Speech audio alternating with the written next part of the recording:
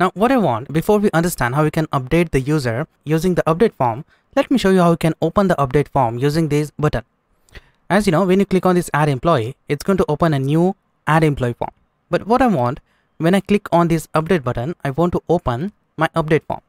So let's see how to do it. We have to first back to the form, and here you can notice I have here a flag with the value true.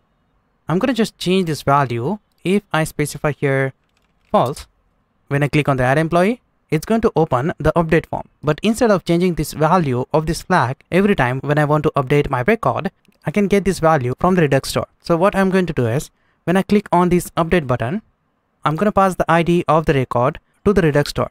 And when we have that ID, I'm going to open the update form. As you all know, when you click on this edit button, you're going to call this onUpdate handler function. And this is going to dispatch an action, toggle change action. And this toggle change action is going to change the value of this toggle form. If I open the console and reload it, when I click on this edit button, you can see it's going to return true and false values. I'm going to specify this toggle form value to the add employee button. So when I click on this button, I can toggle the form like this. So let me just back to the index.js, and right down here you can notice I'm using here the handler function, and you can see we specify here a value false, and I specify this handler function to the add employee button. Now instead of setting this value using this use state, I'm going to call use selector and get this value from the Redux store.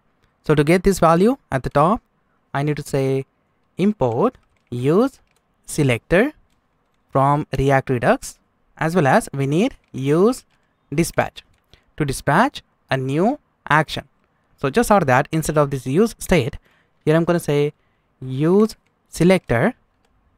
Inside it, I'm going to call the state like this, and then call here a callback function. And to this callback function, as you know, inside this table, you can notice we just return this toggle form. So let me copy this and specify that inside this index.js right here.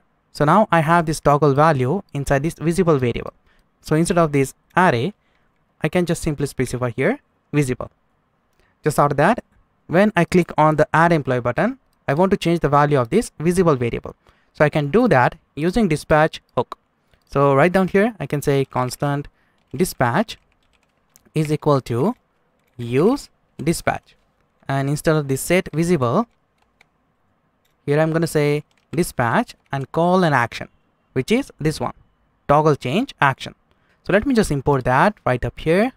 I'm going to say import toggle change action from Redux reducer. I'm going to import this toggle change action and specify that to this dispatch function, something like this. So now using this handler function, I'm going to change the value of this visible variable. Save this file, reload the browser, and now when I click on this update button, now I can toggle my form using this update button.